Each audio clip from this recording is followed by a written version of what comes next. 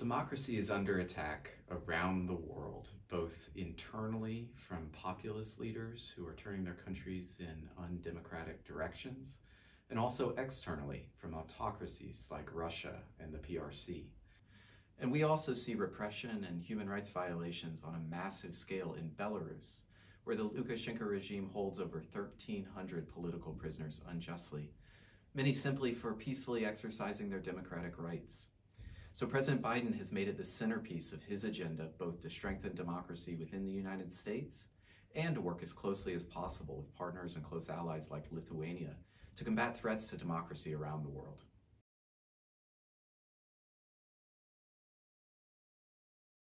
Lithuania emerged from a brutal century of invasion and oppression to become a consistent defender of democracy, as well as a regional leader.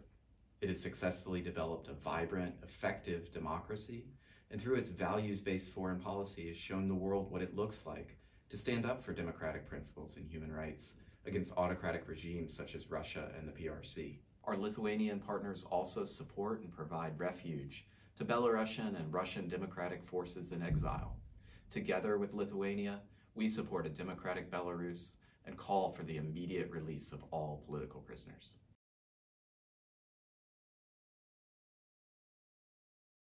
Democratic societies are freer societies, where honest discussion of our shared history is encouraged, and where we strive to treat all people fairly, with equal protections under the law. No democracy is perfect, and every democracy demands constant work, including in the United States. In Lithuania, legal protection for LGBT individuals is a priority for that community as they fight for long overdue recognition of their human rights. We've seen the suffering caused by the Kremlin's brutal oppression of gay and transgender people in Russia. But by contrast, President Zelensky confirmed last August, during a time of war, that the Ukrainian government has, quote, worked out solutions regarding the legalization of registered civil partnership in Ukraine as part of the work on establishing and ensuring human rights and freedoms. For those same reasons, to ensure the human rights and freedoms of LGBT persons in Lithuania, the draft law on civil unions and its full consideration in Parliament is so important right now.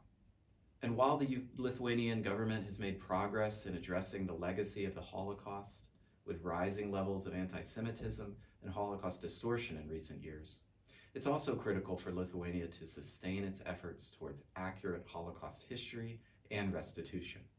Lithuania has made a remarkable transformation, becoming a strong defender of democracy after decades of struggling for its own independence and freedoms. The United States commends the people and government of Lithuania for their leadership, and we look forward to continuing to work with them on these important issues.